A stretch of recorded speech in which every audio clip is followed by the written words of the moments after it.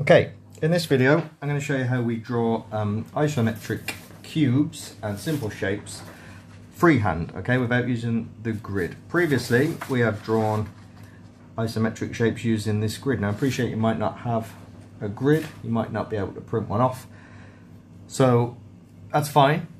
The idea is that you can work up to this stage anyway where you know how to draw an isometric shape freehand, because you know what isometric looks like. You know that it is an angle of 30 degrees diagonally in each direction like that. So you should, if you've been practicing, be able to sort of just freehand that in anyway. And then the vertical line is a 90-degree line up from the horizon, but we never draw the horizon. You never draw horizontally in isometric, okay?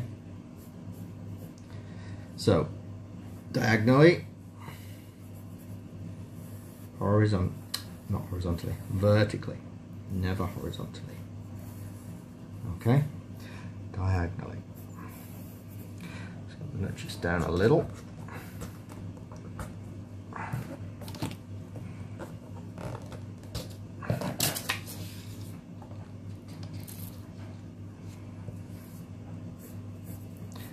Diagonally one way, diagonally the other. Okay. Thick lines, remember. Imagine there's a spider on here. 2, 3, 4, 5, 6, 7, 8. If that spider crawling around on here and he goes over an edge or over a line and you can no longer see that spider, then that will become a thick line. Okay? So if he's crawling around and he goes over this line, you could still see the spider over here. Okay, so that stays thin. If he went around here, he would disappear. So that will be a thick line. Same for the bottom edge. Yeah. Oops. And bottom edge and this edge. And this edge. When it comes to doing ellipses, remember, it needs to look slightly squished. Do not just imagine you're drawing the face of that. Don't just then do a simple circle in the middle, because it's going to look wrong. Okay, it needs to be squished. It needs to be an oval or an ellipse. So add that in, try and get it even.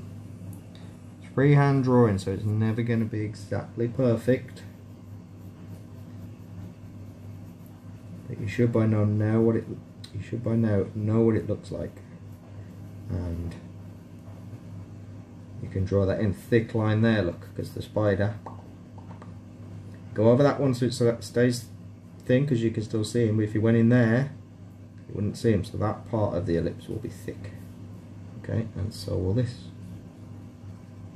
All right. Remember, this is supposed to be a USB speaker or Bluetooth speaker or something. So this is the sort of hole where the speaker would be. You might want to put a bit of detailing in there, a bit of cross hatching to represent a mesh over the speaker. Okay, put some other ellipses on to show where the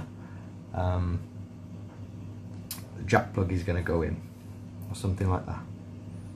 Okay, we could have a little ellipse there for the LED indicator. Start adding details.